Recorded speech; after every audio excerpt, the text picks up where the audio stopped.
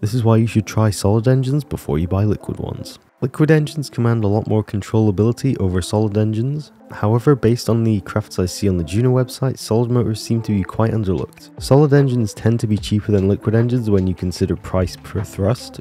Depending on the engine cycle, I found that most of the time it's at least half the price, and sometimes it's even 4 times the price. Meaning if you're playing career mode, solid rocket motors could be a really cheap alternative. They also tend to produce way more thrust compared to a equivalent size liquid engine, meaning specifically for first stages you can get a lot of performance out of a solid engine. Currently the solid rocket motors in Juno don't have gimbal, but you can try gimbaled solid rocket motors with my Solid Rocket Motors Plus mod, and I think this helps out solid rocket motors a lot more with controllability, giving them even more buying power over liquid. You could also consider combining the best of both worlds by having, for example, a solid first stage and a liquid second stage. This would give you the efficiency and controllability of a powerful second stage engine, with the raw lifting power of the first stage solid rocket motor engine. In any case, hopefully this convinces more people to try out mostly solid rockets in the game, because I'm a big fan of them.